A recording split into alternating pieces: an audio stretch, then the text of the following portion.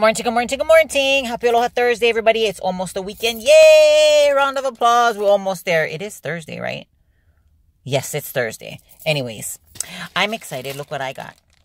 Yes, it's a nectarine. I cut it. I wasn't lazy. Can't nobody break my teeth. Can't nobody hold me down.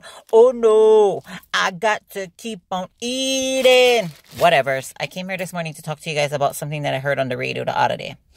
The other day, like Mochi Crunch, squirrel. Anyways, I heard on the radio they're talking about people that share their bath towels. So let me just tell you what I think. This is my own personal opinion. If you like to share your towel, more power to you. For me, I think, no spank you. I do not want to wipe my face where you just didn't wipe your okole. That's to get pink eye because I didn't wipe my eye where you didn't wipe your brown eye. No spank you. Love you guys. Throw your shakas.